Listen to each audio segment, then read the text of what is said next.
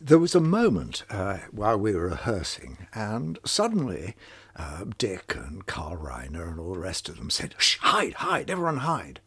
"What do you mean hide, hide? Why are we... What? Rickles is coming." "Who?" "Don Rickles." "Who's he?" "Well, he insults people. Quickly, hide." So we all like children, you know.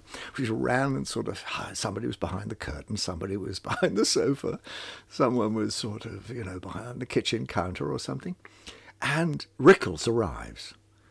"Hey, I see, you know, everyone's playing a joke," and then there's giggling, and he finds us all, and we all come out from our hiding place, and he sort of basically rips into everybody. As far as we were concerned, he sort of went for the, "Hey, you look like a girl, you're going to cut your hair," and all that, you know.